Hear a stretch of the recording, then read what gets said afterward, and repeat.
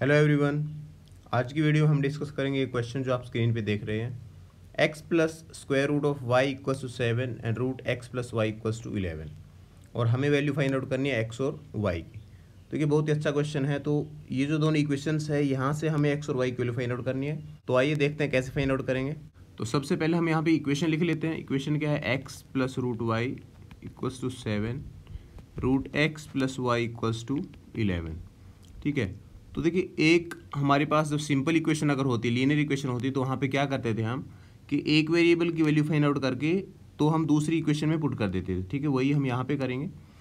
Equation 1 ले लीजिए। Equation 1 से हम अगर y की वैल्यू फाइंड आउट कर लेते हैं तो y की वैल्यू क्या आएगी, root Y equals to 7 minus x, squaring both sides we will get 7 minus x, और इस साइड में होगा ये स्क्वायर। ठीक है, इस साइड में स्क्वायर रूट से स्क्वायर कैंसिल आउट हो जाएगा।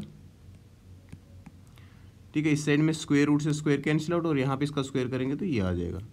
अब इसके बाद में जो y की वैल्यू आई हमारे पास, put this value of y in equation number 2। यहाँ पे हम इसको इक्वेशन नंबर 1 मान लेते हैं, यहाँ पे 2। यहाँ पे लिख लेंगे put the value of y in equation number 2। ठीक है स्टूडेंट्स, जब ये वैल्यू इसमें पुट करेंगे तो हमारे पास कितना आएगा, root x plus 7 minus x whole raised power 2 equals to 11। अब इसको आप सोल्व कर लीजिए। ये जो स्क्वायर है इसको ओपन करेंगे तो हमारे पास कितना आएगा, ये root x plus 49 plus x square minus 14 x equals to 11। यहाँ पे ये माइनस बी होल स्क्वायर का फॉर्मूला हमने ओपन कर लिया। अब देखिए यहाँ पे एक साइड में हम ये जीरो रखना है और इस साइड में ले आएंगे सारी जो कॉन्स्टेंट टर्म है ये। तो हमारे पास इस साइड में क्या बचेगा, x square minus 14x plus root x plus 49 minus 11 equals to 0। ठीक है स्टूडेंट्स, सो लास्ट में हमारे पास आ जाएगी जो इक्वेशन बनेगी ये x square minus 14x plus root x plus 38 equals to 0। अब देखिए ये हमारे पास क्वाड्रेटिक इक्वेशन नहीं है क्योंकि यहाँ पे रूट एक्स की वैल्यू भी है, तो हमें यहाँ पे रूट एक्स की वैल्यू रिप्लेस करनी पड़ेगी। सो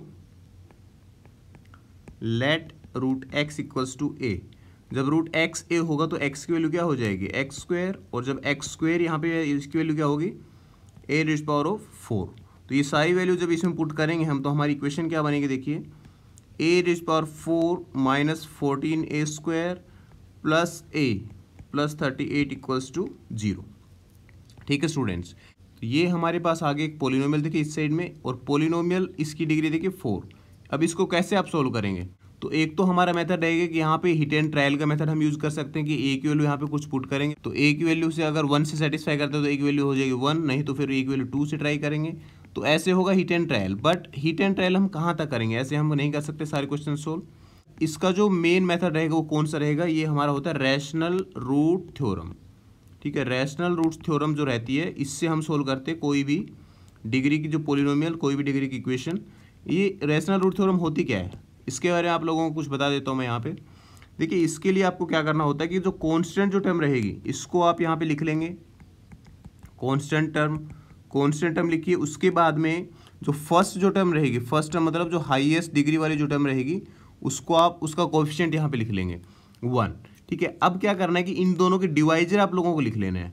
कांस्टेंट टर्म के डिवाइजर आपके यहाँ पे क्या होंगे, डिवाइजर्स ऑफ 38 क्या हो जाएंगे, plus minus 1 plus minus 2 plus minus 19, क्योंकि 2 के बाद में डायरेक्ट 19 से डिवाइड होता है, जो 38 है सीधा 19 से डिवाइड होता है, तो यहाँ पे प्लस माइनस 19, इसके बाद में प्लस माइनस 38। ठीक है, और यहाँ पे 1 के क्या होंगे, 1 के डिवाइजर्स हो जाएंगे आपके प्लस माइनस 1। तो देखिए ये स्टूडेंट्स यहाँ पे कॉन्स्टेंट टर्म वाली जो डिवाइजर्स है इनको हम मान लेंगे p, और जो फर्स्ट टर्म है इसको मान लेंगे हम q। तो इन दोनों से हमारे पास ऐसा नंबर बनाना है जो p बाई क्यू फॉर्म में आ जाए। ठीक है, और वो p बाई क्यू फॉर्म जो रहेंगे वो नंबर्स बनेंगे, जो वही नंबर्स को हमें इसमें पुट करके देखना है, मतलब हिट एंड ट्रायल करके देखेंगे, और जो नंबर इसको सेटिस्फाई कर देगा वही वैल्यू उसकी a के वैल्यू आ जाएगी। ठीक है, वही इसका रूट हो जाएगा।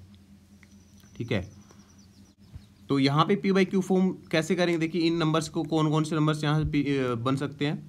तो p वाली देखिए ये नंबर है और q है ये, तो यहाँ से पॉसिबल आउटकम्स क्या क्या रहेंगे वो हम पहले यहाँ पे लिख लेते हैं। पॉसिबल आउटकम्स कौन कौन से रहेंगे, देखिए अगर हम p की वैल्यू लेते हैं plus minus 1, so plus minus 1 by 1। ठीक है, और उसके बाद में देखिए यहाँ तो प्लस माइनस 1 ही रहेगा, सो यही जो रहेंगे ऊपर वाली वैल्यू, यही रहेंगे सारे इसके पॉसिबल आउटकम्स, ठीक है। और रहेगा एक +-38।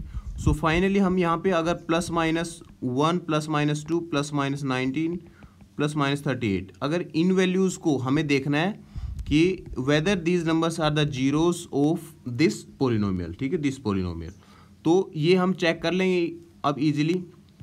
देखिए हिट एंड ट्रायल से अच्छा है कि हमारे पास ये पर्टिकुलर नंबर्स आ गए, ठीक है। अब इन्हीं को हम चेक करेंगे कि ये इसके फैक्टर्स हैं या नहीं, ठीक है। तो अब जब हम ये 2 के लिए ट्राई करेंगे तो 2 के लिए ट्राई कैसे करेंगे, अब देखिए 2 इसमें जब पुट करेंगे आप यहाँ पे तो ऐसे नहीं करेंगे 2⁴ - 14 2⁴2, ये भी बहुत लेंदी हो जाएगा ऐसे क्वेश्चन। इसके लिए भी एक शॉर्टकट होता है। देखिए अब आपको ये चेक करना है कि ये नंबर्स जो यहाँ पे दिए हुए हैं उसके जीरो हैं या नहीं, तो ये हम कर लेंगे सिंथेटिक डिवीजन से। अब सिंथेटिक डिवीजन क्या होता है, सिंथेटिक डिवीजन देखिए ऐसे होगा कि यहाँ पे जो आपके पास ये पोलिनोमियल गिवन रहेगी, इस पोलिनोमियल के सारे कोफिशिएंट हम यहाँ पे लिख लेते हैं। पहले तो पोलिनोमियल लिख लीजिए a4 - 14a², देन +a +38, ठीक है। इसका जब आपने ये लिख लिए उसके बाद में क्या करेंगे, जो हाईएस्ट डिग्री का जो रहेगा कोफिशिएंट, हाईएस्ट डिग्री जो वेरिएबल वाली टर्म है इसका कोफिशिएंट हमें पहले यहाँ लिखना है a4, उसके बाद में a3 यहाँ पे कुछ नहीं है तो a3 का हम क्या लिख लेंगे यहाँ पे 0, देन a2 का है 14 - 14, a1 का है 1, और उसके बाद में यहाँ पे क्या होगा, कांस्टेंट टर्म हमारी आ जाएगी 38। अब देखिए सबसे पहले हमें कौन से नंबर के लिए चेक करना है, 1 के लिए। तो 1 के लिए स्टूडेंट्स कैसे चेक करेंगे, देखिए 1 को इससे मल्टीप्लाई जब हम यहाँ पे करके लिख लेंगे, यहाँ पे आ जाएगा 1, ये 1 हमें यहाँ लिखना है 1। अब इन दोनों नंबर्स को ऐड करके हमें यहाँ लिख लेना है, ठीक है। अब दोबारा इस नंबर से मल्टीप्लाई करके हम यहाँ लिख लेंगे 1, ठीक है स्टूडेंट्स। अब इसको जब आप ऐड करेंगे -14 + 1 को तो आ जाएगा -13। अब -13 को 1 से मल्टीप्लाई करेंगे तो -13 आएगा यहाँ पे। अब इन दोनों को ऐड करके यहाँ लिख लेंगे तो यहाँ आएगा -12, फिर दोबारा 1 को -12 से मल्टीप्लाई करेंगे तो कितना आएगा -12, तो यहाँ पे आ जाएगा आपका 26। ये जो नंबर रहेगा ये रहेगा रिमाइंडर, तो रिमाइंडर आप आना चाहिए आपका 0। अगर 0 आता तो हम कह सकते थे कि जो 1 है ये इसका 0 होगा, ठीक है। तो 1 के लिए ये नहीं हुआ हमारा। अब 2 के लिए चेक करते हैं, तो 2 के लिए कैसे चेक करेंगे, 1 0 -14 1 देन 38। अब अगर 2 के लिए हमें चेक करना है तो 2 के लिए कैसे चेक करेंगे, 1 × 2 यहाँ पे मल्टीप्लाई करेंगे 2 से तो 2 आएगा। अब ये 2 यहाँ पे लिख लेंगे, ठीक है, इनका सम करके यहाँ लिखेंगे तो कितना आएगा 2। अब दोबारा देखिए 2 × 2 कितना होगा 4, ठीक है स्टूडेंट्स। नाउ -14 + 4 -10। सो स्टूडेंट्स अब देखिए यहाँ पे 1 है और यहाँ पे -10, सो 2 को इससे मल्टीप्लाई करके हमें यहाँ लिखना है। सो 2 × -10 कितना होगा -20, और 1 × -20 इसका सम करेंगे तो हमारे पास कितना आएगा -19। अब देखिए 2 × -19 हम यहाँ लिखेंगे, सो -38, 38 कितना आएगा 0। तो हम यहाँ पे कह सकते हैं कि a की वैल्यू हमारे आ गई 2, ठीक है। सो a = 2 is a 0 of this polynomial, ये जो पोलिनोमियल है इसका 0 होगा 2। तो a की वैल्यू हमारे पास यहाँ पे आ जाएगी 2। अब a की वैल्यू अगर आ गई हमारे पास यहाँ पे 2 तो x की वैल्यू क्या रहेगी, सो नीचे आप यहाँ पे लिख सकते हैं, सो √x = 2, ठीक है। तो x की वैल्यू क्या आ जाएगी हमारे पास, स्क्वायरिंग बोथ साइड्स, स्क्वायर करेंगे तो x की वैल्यू क्या आएगी 4। सो x की वैल्यू जब 4 आ गई हमारे पास तो y की वैल्यू क्या आएगी। अब अगर x की वैल्यू यहाँ पे 4 आ गई तो इन दोनों इक्वेशंस में कोई भी इक्वेशन में पुट करके हम y की वैल्यू फाइंड आउट कर लेंगे। सो फर्स्ट इक्वेशन पुट करिए, 4 + √y = 7। सो √y क्या आ जाएगा हमारे पास 3, 7 - 4। सो y = squaring both sides, y = 9। सो x की वैल्यू आ जाएगी 4 और y की वैल्यू आ जाएगी 9। अब आपको अगर क्रॉस वेरीफाई करना है तो दोनों जो वैल्यूज़ हैं इनको दोनों इक्वेशन पुट करके देख लेंगे। अगर आप फर्स्ट इक्वेशन पुट करेंगे तो देखिए क्या आएगा, यहाँ पे x की वैल्यू आएगी 4 देन प्लस √9 कितना आएगा 3, 4 + 3 = 7। यहाँ पे अगर आप ये वैल्यू पुट करते हैं तो x = 4, तो √4 = 2 + y 9, 9 + 2 = 11।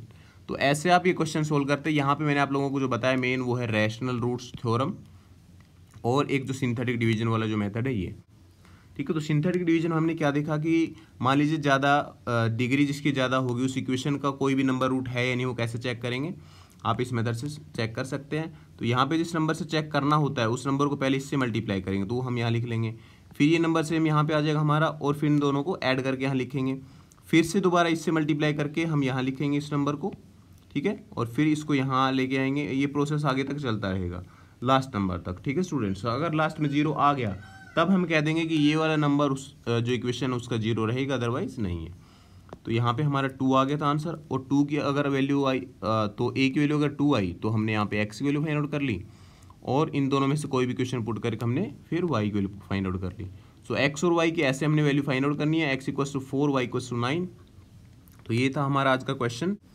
So thank you for watching the video, stay tuned.